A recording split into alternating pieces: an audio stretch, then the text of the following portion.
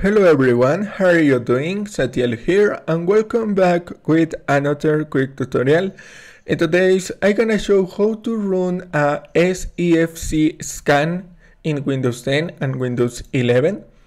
Go to the start menu and type CMD and right click and select run as administrator. If you receive a user account control, click on yes.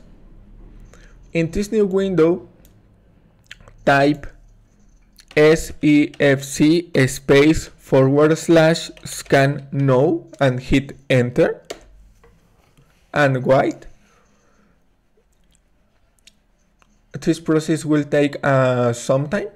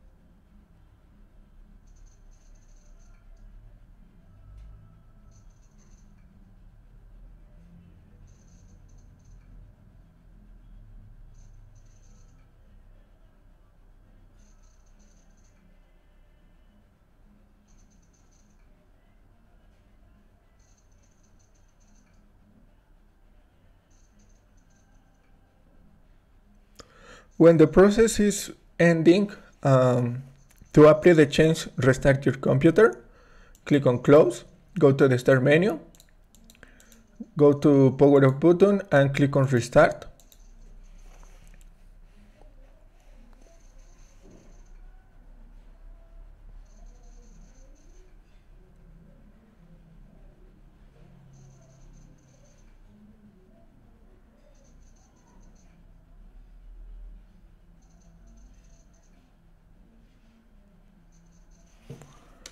Login in your desktop.